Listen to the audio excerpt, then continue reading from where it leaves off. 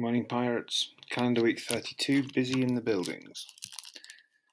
I don't usually spend a great deal of time inside and not asleep, but this week, in the final push for the 1 week to save the world, excitement is growing.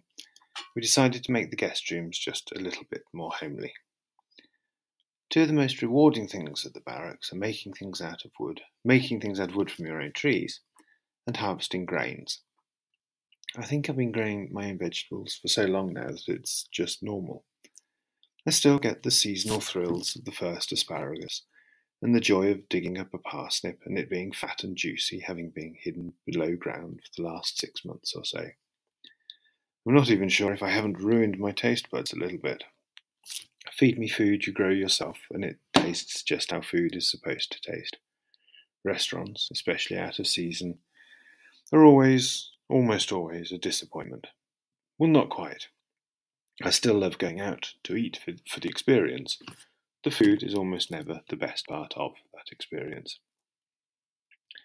But the joy of growing a tree, harvesting it, or more commonly removing it from the forest because it is dangerous, dead, or full of bark beetle, taking it to the sawmill and coming back with planks, stacking them carefully, watching them dry straight and true for a year or so, and then forming them into something practical, useful, beautiful and new, is the slowest of pleasures, and therefore one of the best.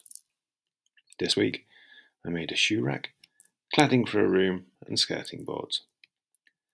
I was talking to child number 2 recently, who is developing something of a passion and talent for DIY, and she had to rue the barracks and our relationship with wood. I have a lot of it. It grows on trees around here. Sure, I have to go through the cutting, seasoning, planing and shaping before I can use it for making things.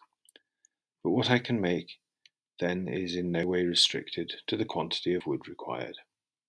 If I pay €200 at the sawmill, I come back with planks and battens that would have easily cost €4,000. And that's just the pine.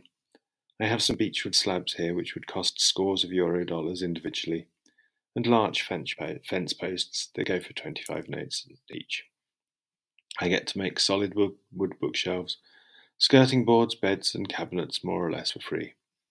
Most people have to go and buy the wood from shops. I kinda like this. One day, if I make enough of them, they might stop falling to pieces as well. There is really no other news, just been preparing for the climate laboratory, looking forward to the guests, and uploading things to YouTube.